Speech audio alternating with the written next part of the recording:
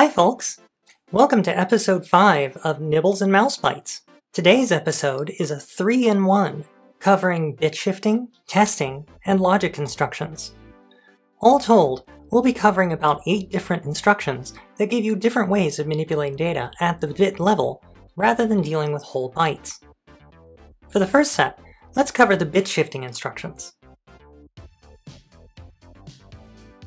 Bit shifting is the process of moving bits left and right in a register. Mathematically, shifting is a cheap way to multiply or divide the value by 2 for each shift. Take this example. As we shift left, we multiply, first to 2 and then to 4. But as we shift right, we end up dividing, back to 2 and finally to 1. The 8502 gives us 2 methods for moving bits around. We can either move in a 0 from the left or right using the shift instructions, or we can rotate bits through the carry flag to the other side. Mathematically, shifting is just multiplication and division, but values are lost as they shift out of the carry flag. Rotating, on the other hand, preserves the bits, but is not mathematically correct. The 8502 gives 4 instructions that we can use for shifting and rotating. These are ASL, or Arithmetic Shift Left. This opcode shifts all of the bits through the left through carry and brings in zeros from the right. The complement to ASL is LSR, or Logical Shift Right. This does the same job, but shifts to the right and brings in zeros from the left. For rotation, we have ROL, or Rotate Left, which does what it sounds like. It shifts the bits left, but instead of bringing in zeros, it brings in the bits from the carry flag. And finally, we have ROL's complement, ROR, or Rotate Right. This does the same work as Rotate Left, just in the other direction. So now that we know what these instructions do, let's put them to work. Let's write a program that shows visually what happens when we shift the bits in the VIX sprite expansion register. We'll use all 8 sprites in this example, so we'll want to draw something using SPRDEF for each one so we can see what happens visually. Once all the sprites are ready, we'll take a shortcut and write a basic program to turn on and space out the sprites at the top of the screen, going from sprite 8 to sprite 1. I've previously covered these basic instructions in Nybbles and Bytes episode 3, so I won't go into detail here. Once we've run the basic program, though, we're ready to write our assembly program to shift the bits around. The first thing our program has to do is set at least 1 bit in the D017 sprite expansion register. Each bit of this register controls the double height expansion of each of the sprites in turn, but we have to seed it with a single bit first. If a bit is set, that sprite will be expanded vertically. Next, our program rotates the bits in D017 to the left. As we rotate the bits through the register, the sprites above will stretch out vertically, each in turn. Since the 8502 runs at 1 MHz and the VIC refreshes the screen at 60 Hz, we have to delay the loop so we can see the effect, which is what this next chunk of code does. It simply loops for 256 times 256 times, or 65,000 iterations. Finally, we jump back to the rotate left instruction in an infinite loop. Okay, let's give this a shot.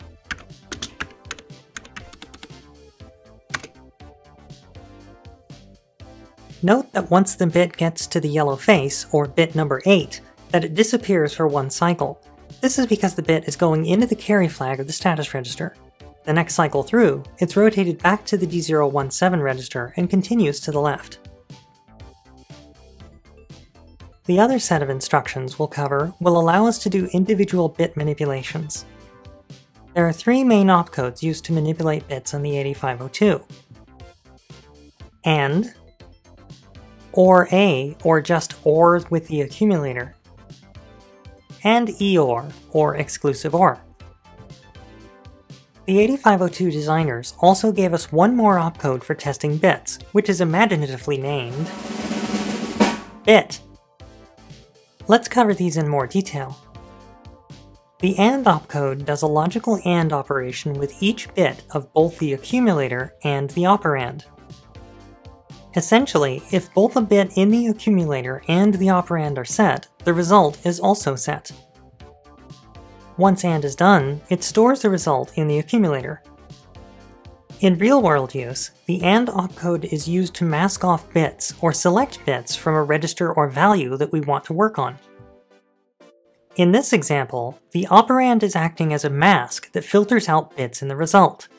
Zeros in the mask filter out bits, but ones allow bits through. AND is a logic instruction, so it shares the same addressing modes as any other logic or math instruction. The next opcode is OR with accumulator. This operation does a logical OR with each bit in the accumulator and the operand. If either the accumulator or the operand, or even both bits are set, then the result is also set. Finally, OR-A stores the result in the accumulator. This opcode is the complement to AND, and is generally used to set bits in a value without disturbing others. In this example, the set bits in the operand mesh together with the value in the accumulator. This opcode also shares the same addressing modes as AND. The last logic opcode is EOR, or exclusive OR. Like AND and OR, this opcode does an exclusive OR operation with each bit in the accumulator and operand. This works similarly to OR, setting bits if one or the other is set. The exception is when both bits are set. In that case, the result is 0. Like the other operations, EOR stores the result in A. On the 8502, EOR is typically used to invert bits, and takes the place of a NOT opcode.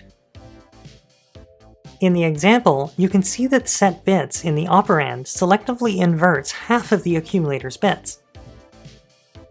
Finally, like AND and OR-A before it, EOR also uses the same addressing modes. Okay, let's see this logic in action. Let's write a program that inverts the bits in one of our daemon sprites.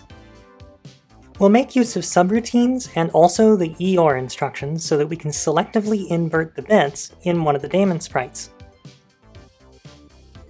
Our main subroutine is actually pretty simple. We'll use the Y register to index into the sprite's shape data, so we initialize it to 0 first. Next, we call a subroutine to increment Y by 3 and effectively skip to the next row of pixels. We load X with hex 13. This is the number of rows in a single sprite minus the top and bottom. We call flipRow to invert the pixels on the next row of the sprite, decrement X, and then loop until X reaches 0. At this point, we've inverted just the pixels we want to. Finally, we call skipRow again to skip over the last row of the sprite and jump to the top of the loop to invert the pixels again. The next subroutine is skipRow. This subroutine simply increments Y by 3, which is enough to skip over a whole row of pixels in a single color sprite. Our second to last subroutine is flipRow. This routine flips the 3 bytes that make up the row in turn, each with a different bit mask.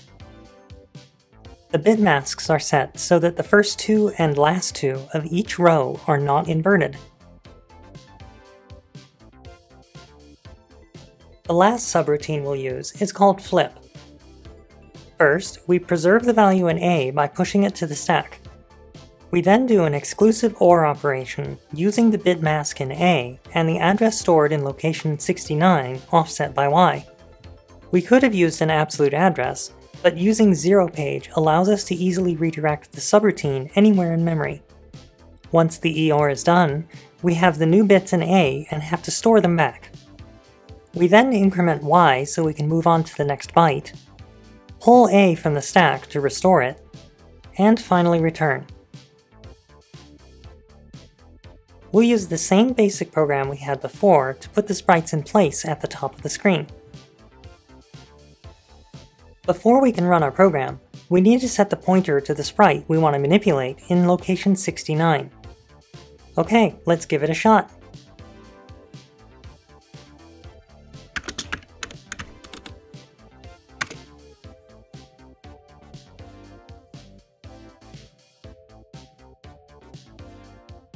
Logic is all well and good, but what if we want to test a bit? This is where the bit instruction comes in. This instruction does a logical AND operation against all of the bits in the operand and the accumulator. When it's done, it stores bits 7 and 6 of the operand in the negative and overflow flags of the status register. If the result of the AND operation is 0, the 0 flag is set as well. What's most important is that this instruction does not modify the contents of the accumulator or memory. Consider this example. In this case, we're using the accumulator as a bit mask to test bits in the operand. When the bit test is done, the 7th bit in the register is transferred into the negative bit of the status register. Likewise, the 6th bit is transferred into the overflow bit. Because of this, we can directly test the state of the 7th and 6th bits without extra effort. Aside from that, the value in the accumulator is also ANDed with the operand. If the result is non-zero, as in this case, the 0 flag is cleared. In this way, the 0 flag can be used to check if any bit is set or cleared, depending upon the bit mask in the accumulator.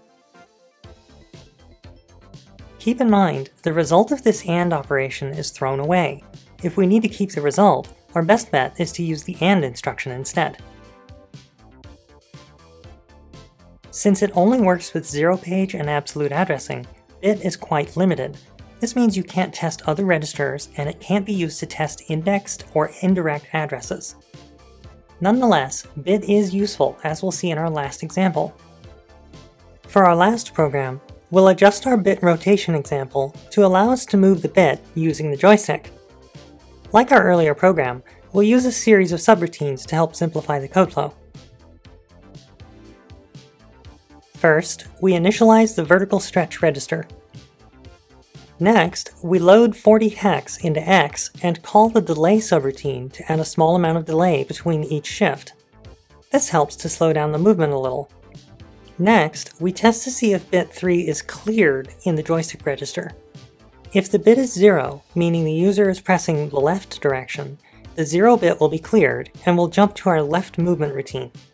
We then shift A left to test for the 4th bit in the joystick register. Like before, if the bit is 0, meaning the user is pressing right, we jump to the right movement routine.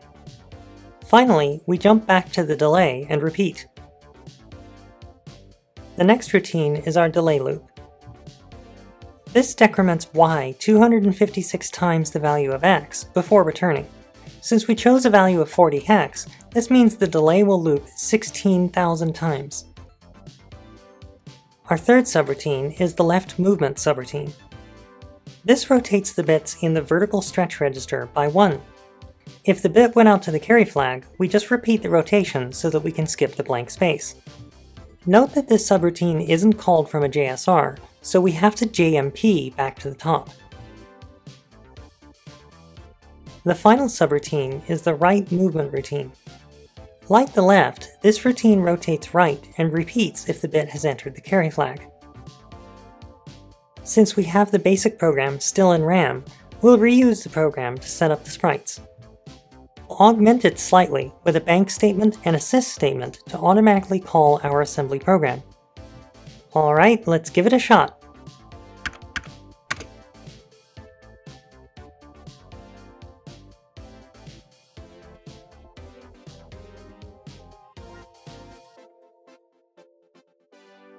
Well, that's it for the logic and shifting instructions. I hope it helped some in your understanding of how those instructions work. I can say, some of those threw me for a loop while making this video, which is one of the reasons why it took me so long.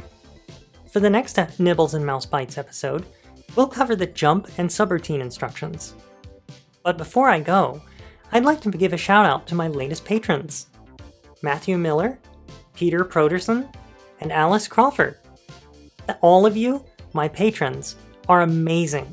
You all keep me inspired and engaged, and I hope this series is up to your expectations. Thank you so much! If you'd like to join them in your patronage, or talk with all of us in Discord, you can click on the links in the description below. Thanks again, have a great Thanksgiving, and I'll see you in the next episode.